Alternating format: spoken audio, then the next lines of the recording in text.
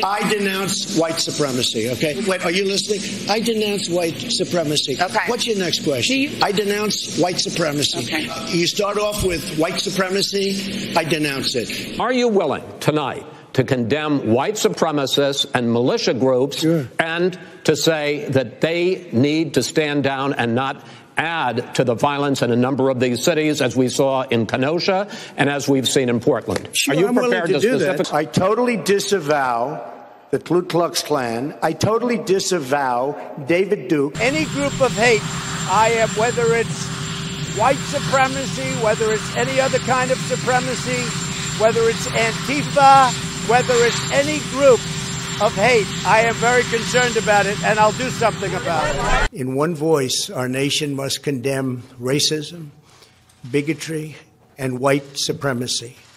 These sinister ideologies must be defeated.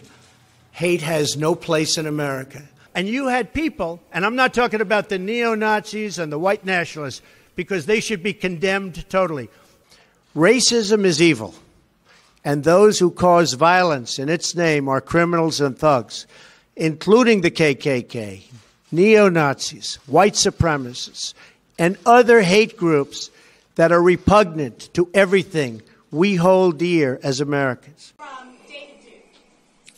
I didn't even know he endorsed me. David Duke endorsed me? Okay. All right. I disavow. Okay? What about David Duke is saying to his supporters and followers, vote for Donald Trump. White supremacists are saying, vote. Do you want those votes? No, I don't want them, and I don't want him to say it. Let me ask you about this one. Are you ready before you ask the question? Newt Gingrich said every Republican should repudiate this guy no matter what it takes. And I do. Rebuked. Is that okay? Rebuked. Rebuked. Done. Done. When Chris joined, we had a news conference, and they asked me the exact same question. I said, I disavow. I put out a tweet, and I put out on Facebook that I totally disavow. And I disavowed then. I disavowed today on ABC with George Stephanopoulos. I disavowed again. I mean, how many times are you supposed to disavow? But I disavow. Secondly, David Duke and all were disavowed. I disavowed him on Friday. I disavowed him on Twitter and Facebook. They were disavowed again. I disavowed him every time I speak to somebody virtually. It was totally disavowed. So are you prepared right now to make a clear and unequivocal statement renouncing the support of all white supremacists?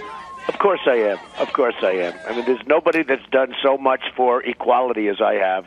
David Duke is a bad person who I disavowed on numerous occasions over the years.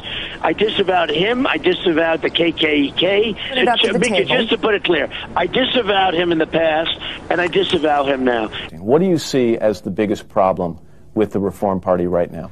Well, you've got David Duke just joined, a bigot, a racist, a problem. I mean, this is not exactly the people you want in your party. And I disavowed David Duke, and I disavowed him the day before at a major news conference, but I disavowed David Duke. Now, if you look on Facebook, right after that, I also disavowed David Duke. When we looked at it and looked at the question, I disavowed David Duke. So I've disavowed David Duke all weekend long on Facebook, on Twitter, and obviously it's never enough. How do you feel about the David Duke quasi-endorsement? I don't need anybody's endorsement. I'm not looking for... repudiate David Duke? Sure. How many times do I have to reject? I've rejected David Duke. I've rejected the KKK, the Ku Klux Klan. From the time I'm 5 years old, I rejected them. David Duke and robocalls are out again, the white supremacist movement supporting you. Do you have any words for that? Well, I disavow the Ku Klux Klan, which obviously I'm going to disavow. Do you want white supremacists to vote for you? No, I don't at all. Not at all. And I will tell you, this is not about hate. This is about love. I have to say, I've said it many times, and let me be clear again. I condemn the KKK. I condemn all white supremacists. I condemn the Proud Boys. I spoke out forcefully against hatred, bigotry, and violence, and strongly condemned the neo-Nazis, the white supremacists, and the KKK. So here is my first statement. When I heard about Charlottesville, we're closely following the terrible events unfolding in Charlottesville, Virginia. This is me speaking. We condemn in the strongest possible terms this egregious display of hatred, bigotry, and violence. We condemn in the strongest possible terms this egregious display of hatred, bigotry, and violence. It has no place in America.